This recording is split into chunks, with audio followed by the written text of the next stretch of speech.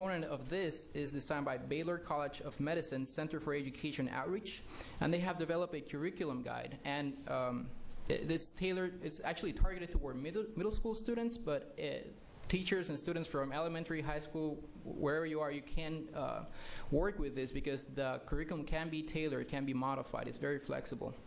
The videos are going to be available online on bioedonline.org. That's bio as in biology, ed as in education, online.org as of late January. Now, this, if we could have the next picture. Biosphere has, and these partners have flown similar experiments before with butterflies and other spiders. I probably have heard from them. And typically, we have reached between 100 and 200,000 students with these. So, in specific, the reason for which ants research is important is because they are organized in a coordinated fashion without a central control. So that is something that can be applicable to other kinds of research, such as the brain, the immune system, or the internet. Thank you. Okay, next we'll hear from Peter Platzer. Thank you, Trent. Welcome, everyone. My name is Peter, and I'm really excited to be here. I'm very honored to be here and share a little bit about a dream that 4 students had, and that is going to find its next step tomorrow when it's going up into space. We started with a very, very simple idea: affordable access to space. Space should be for everyone. It shouldn't be just for, those which are the right stuff, or those which have enough of the green stuff to get up there, but it should be for everyone. And there are 2 components to that. One is you need to find a way to make it truly accessible for everyone. And the other one is you really have to lower the cost. And lowering the cost has 2 components. One is you drive forward standards and work on adopting those standards on as broad a community as possible. And 2, you take advantage of all the cost-lowering mechanisms that is happening right here on Earth and find a way to leverage it into space. So with this mission, if we go to the first picture, we are launching the next one of our satellites called ArduSat-2, where you see here a picture from the top showing you the solar panels, a custom-made section on top with solar panels we cut and glued ourselves in painstaking manner, and an antenna. Now, if you go to the next picture, we try to share with you a size comparison. What you see in the lower left-hand corner is one of our magic bullets for affordable access for everyone. It's an Arduino processor. It is a processor that has been used all across the world. This is an Apple. This is not the Arduino processor anymore. But what you saw beforehand is an Arduino processor that has been used by literally millions of people across the world, from 4-year-olds to 100-year-olds. And they have used it to make experiments and to connect the software world with the real world. And what we have done is we have taken that and put it into this satellite. And we have created a process and a capability for students all across the world to develop their own science experiment on an Arduino and using the sensors that we have on the satellite. So we have magnetometers, and we have accelerometers and gyros, we have spectrometers, we have cameras, we have Geiger counters. There's a whole host of sensors. And they can make these experiments at home, and then through our web interface, they can upload it to the satellite, and they can run it on the satellite and get their own data. So instead of being forced to look up in a textbook, how does the Earth's magnetic field look like? Or learn Newton's laws of gravitation and motion, or learn some computer programming, they can actually run a project in space. They can join the scientists of NASA and run something in space. And we think that's something that, truly inspirational and can have a huge impact on how the next generation, the post-space shuttle and walking on the moon generation, gets to experience space. And thanks to NASA and the program of the use of the ISS, this is the first project of what we are doing with ArduSat-2. The second component that I mentioned that is a big goal of ours is the creation and use of standards and the lowering of costs. This is a form factor that was invented by two professors, Professor Bob Twiggs from Stanford, who actually works with us, and Professor Jordi Puig-Suari from Cal Poly. And it is by now the single most adopted satellite standard in the world. There's going to be something like 30 satellites of this form factor, actually a bit larger, on this launch tomorrow. One of the largest numbers, or the single largest number of CubeSats that have been launched. And you have to think about it, it's like one of the largest constellation of satellites being put up in one single satellite, in one single launch, and they all have the same form factor. And what has this created is that people all across the world, at universities, at schools, at science institutes, as commercial companies, use that standard to drive down cost. But even more so than that, and we are working with that with our friends at NASA Ames, who are very keen on creating those standards and popularizing it and broadening the participation in space.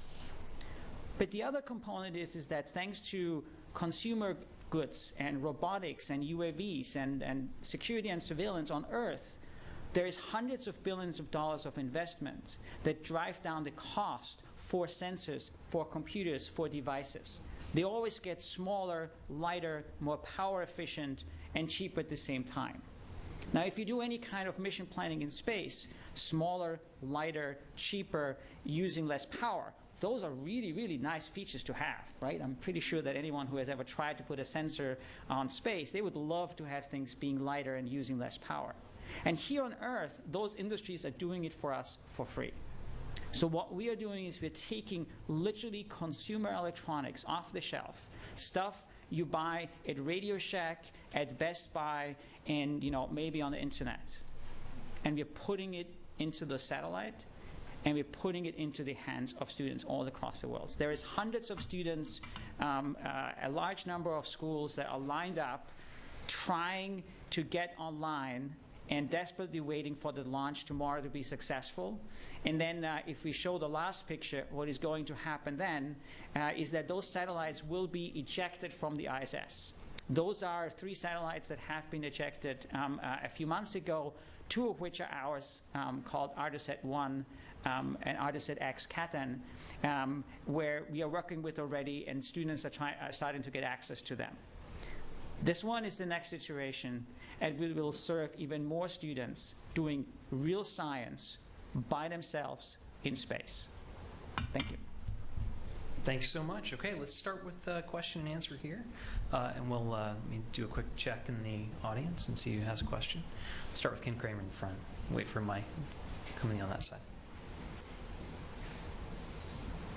Hi, Ken Kramer for Universe Today. Question for Luis. Can you go a little bit into how many of these samples are going up? How much time will the astronauts be working?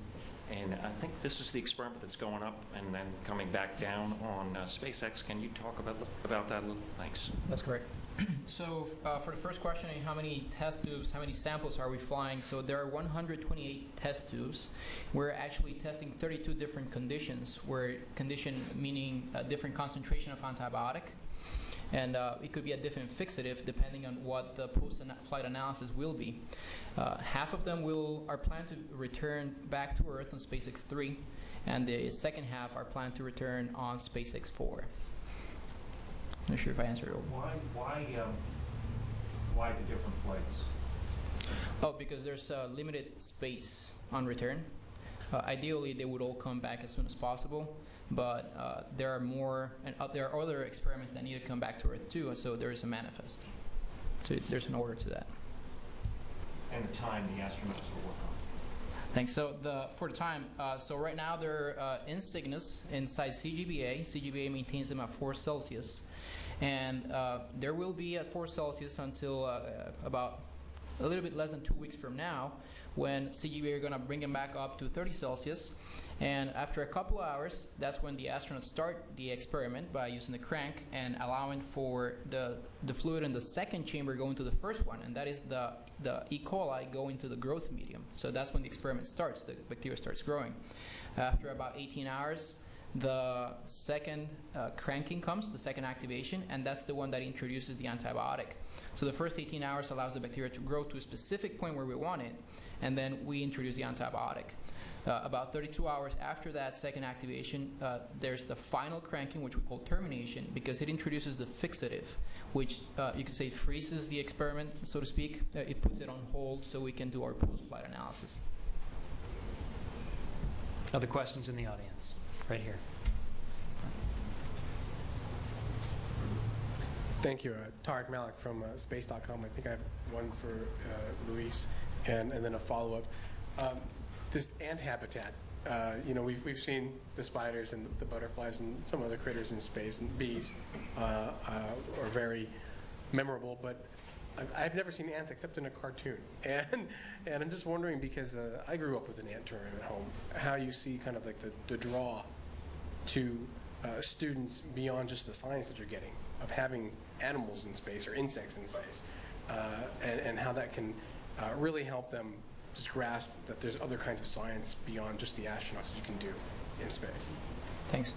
Those are great points. So there is a selection criteria for defining what will be flown as the next educational experiment. As you mentioned, butterflies and spiders have been flown before.